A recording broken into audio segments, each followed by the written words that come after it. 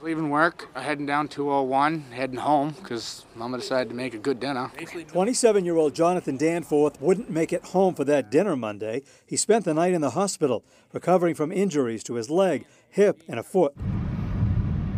It started along this stretch of Route 201 in Topsham, Monday about 5.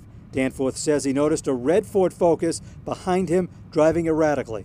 He continuously tried to pass me over and over, and there's 7 to 9 vehicles ahead of me. Danforth says he pulled off right here to let that agitated driver go by, but instead he says that red Ford Focus pulled up right behind him. It didn't completely come to a full stop. And when I wasn't even past my gas cover on my truck before he come directly at me. That's what aggravates me about it, is literally I could see the look in his eyes while he was coming at me. Danforth says that's when the driver of the Focus pulled out and sped away. When he hit me, I hit the side of his car, and I hit his mirror, and he ran over my damn foot, son of a gun. Police have little to go on and are asking for the public's help. If anyone was in the area and saw anything related to this hit and run, you're asked to call the Topsham police.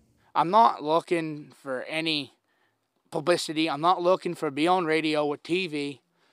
I just want the fellow to be talked to and let him know what he did was wrong. All I want to do is go home to a dinner. I didn't want for this.